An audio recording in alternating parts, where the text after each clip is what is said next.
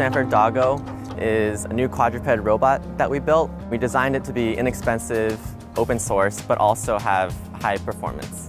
Each of the legs are 4-bar linkages that are driven by a belt pulley system. He can walk, he can trot, he can do backflips.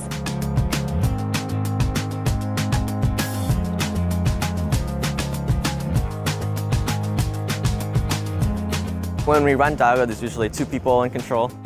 One person is usually holding the e-stop. So the e-stop is a switch that when you press it, it'll turn the robot off. So this is kind of a safety measure. And the second person is on the computer, and then they're the person giving the robots different commands. It's transmitted over a wireless link to the robot. For instance, trot at this speed, jump with this height. We carefully designed it so that it's super light and very power dense, so it can accomplish very dynamic tasks. It can tell when it's applying forces to the ground, and also it's able to then adjust itself very quickly to changing scenarios. The compliant behavior of Stanford Doggo means that each leg is kind of acting as a virtual spring. And there's no springs in the robot though, it's all done in software. The motors of the robot are operating at 8,000 times a second, where they're recomputing the forces that the legs need to apply to make sure that they're able to overcome disturbances and track the trajectories. There's been a lot of trial and error. For instance, we never made a simulated model of this robot, so everything that we tried was in real life.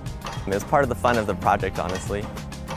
When we first put the full robot on the ground, it kind of looked like a toddler who really didn't know how to walk at all. But it was moving, and we were really excited.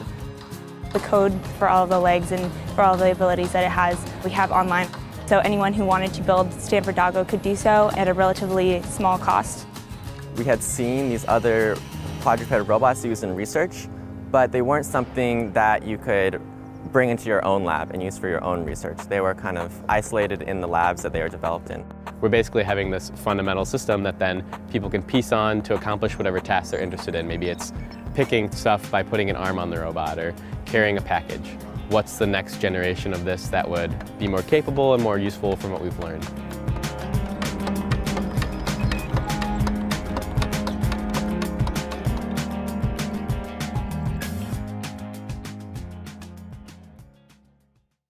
For more, please visit us at stanford.edu.